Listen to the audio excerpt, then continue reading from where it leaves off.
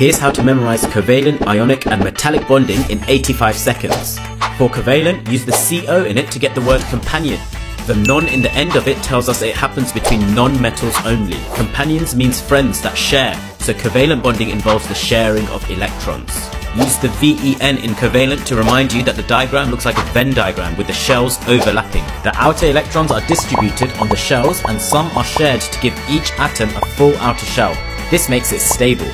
Everything is held together because the shared electrons, which are negatively charged, and the nuclei of the two atoms that are positively charged are attracted to each other.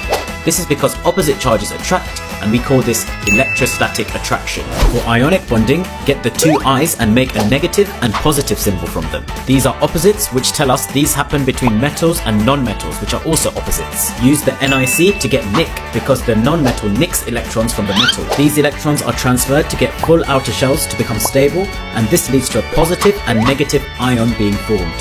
The two oppositely charged ions also have electrostatic attraction between them. Finally, we have metallic bonding, which is just bonding between metals. For this, just imagine the two L's making a river of water with stepping stones in them. The stones represent fixed positive ions, and the water represents a sea of delocalized electrons that flow through the ions. And the bond holding everything together is the electrostatic attraction between the fixed ions and the delocalized electrons.